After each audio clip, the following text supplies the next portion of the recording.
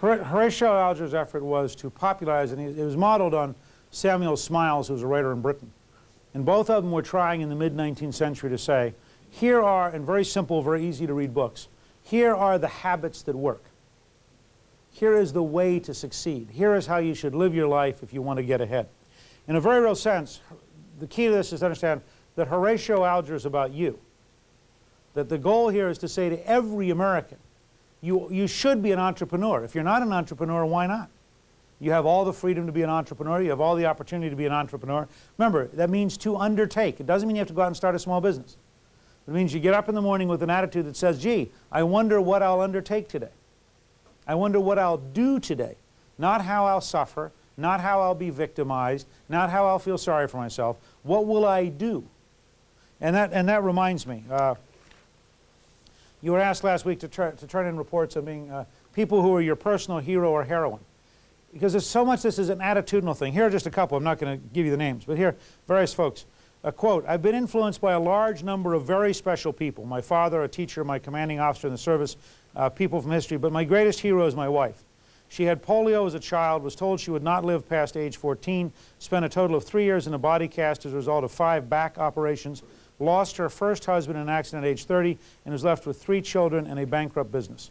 Yet through faith and hard work, she has persevered and succeeded and is an inspiration to everyone she meets. Now in the 19th century, she would be the subject of a Horatio Alger type book. In the 20th century, of course, since she's succeeding, she could not make it on Donahue. Whereas if she would refuse to do anything, stay at home, and explain that she'd been victimized by bad luck, she could be on at least 3 talk shows. Okay. Second example. My heroine is my paternal grandmother who mothered me in many ways. She struggled with her husband in a dry cleaning business, struggled with alcoholism, had 1 child at age 36. She probably overattended to the family business and underattended her child, a child who would ignore her for the rest of her life. Her husband died in 1966, and she lived completely alone and little loved for 20 more years. She could have chosen to be bitter. She could have chosen to isolate herself from her son and grandchildren. Instead, she was always welcoming, nurturing, and loving her grandchildren, and never had a disparaging word for anyone in her family. She was my heroine, and her gifts in the midst of apparent emptiness are a shining example. Third example.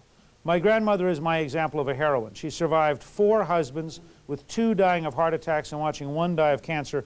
Through all this, she managed to raise 3 children, all of whom are successful leaders in the community today. She also had a full-time job and worked another job to keep her family above poverty. She's been a leader in her church for the past 30 years. She has survived 2 heart attacks and still continues to be a community leader as well as a church leader today. She inspires me through her continued strength and perseverance. Now again, imagine every one of those excuses to say, well, I've had it. Time to quit. Lastly, while I was in the military, I had an instructor that was a Vietnam veteran. He'd been an air crewman on medevac helicopters and lost both of his legs while saving the lives of 2 Marines. He overcame his disabilities to teach others his knowledge of rescue, obviously saving many more lives. So I just want to give you a flavor that when we talk about courage, perseverance, strength, that this applies to every person. When we talk about being an entrepreneur, we're talking about every person. If you didn't get up this morning thinking, it's great to be an American, I'm a free person, time to go do something, then the problem's in you, it's not in the country. Now in that framework, there are 3 big concepts. First, the entrepreneur is a creative inventor. By that I mean that when you encounter a problem, the trick for the entrepreneur is to invent the solution. Again, I mean, so over and over, when an entrepreneur runs into a problem, they try to think through what would solve this, rather than look at me, I can't get it done. And as a general rule, entrepreneurs have a lot of common sense, and they are very creative at problem solving. And the more they practice being an entrepreneur, the more creative they are. Second, it is the customer or the market or the goal which defines success. That is, you have to decide, what is it you're trying to please? How do you keep score? And I'm not asking you to have it to keep, I think every American should keep score separately. You ought to keep your score. But when you do, it is this thing outside you. It's the customer or the marketplace or the goal. That's what defines for you what your success is, not inside you. So as an entrepreneur, I'm not talking here about your values. Your values should be internal to you. I'm talking about how you focus your energy and your effort. It ought to be outside yourself, which you'll see also in Drucker's The Effective Executive is a major point. The great leaders are focused outside. What are you trying to accomplish? Now, the third is to recognize that getting the job done is the focus.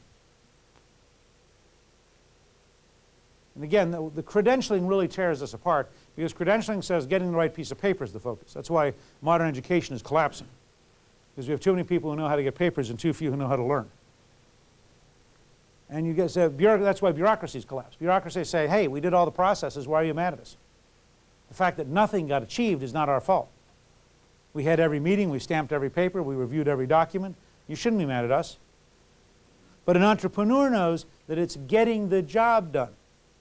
So you define the job, you make sure the job fits your goal, your market, or your customer, and then you get the job done. And you do what it takes, ethically and legally, to get the job done. Now, this comes into a fascinating thing which Jeff Eisnock and others have really opened me up to, and the whole concept of how do we define getting to success. And I want to share with you what I think is truly, if you'll focus on it, a remarkable insight. There are two visions of success that grew up in the 20th century.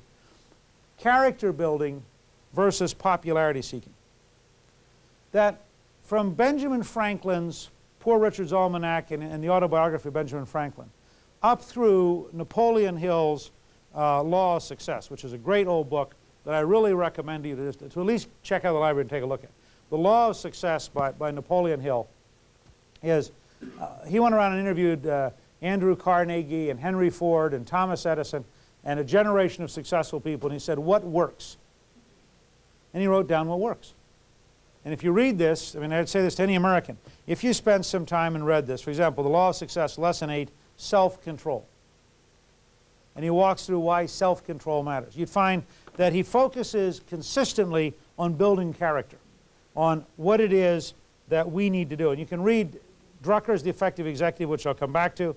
You can read Grinding It Out by Ray Kroc. These are, when people say, how can I be successful? Go to a used bookstore and get a copy of Grinding It Out by Ray Kroc, or go to the library and check it out for free. That's it. You know, don't tell me you're too poor to learn. It's a great book. He founded McDonald's. It's a study of perseverance. And his story of getting permission to build a McDonald's in Chicago, but only according to the specifications of the original McDonald's brothers building in California, which was in Bakersfield near the desert, getting to Chicago and realizing they had no basement for a furnace, and spending a year getting them to rewrite the documents so he could build a furnace in a basement is hysterical. Or his discovery that one of the secrets of McDonald's is its French fries. Anyone know why their French fries are different? What do you mean by blanch? They're slightly cooked, and I guess to seal in the moisture. No.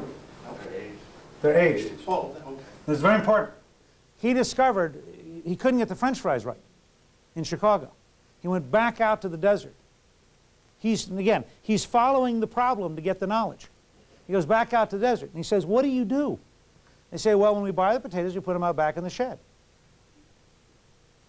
Turns out they were dehydrating 8 to 10% of their body weight. The French fries from McDonald's are slightly dehydrated.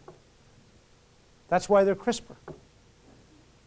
But he had to work his way back historically to figure out what they had done. It's a great book.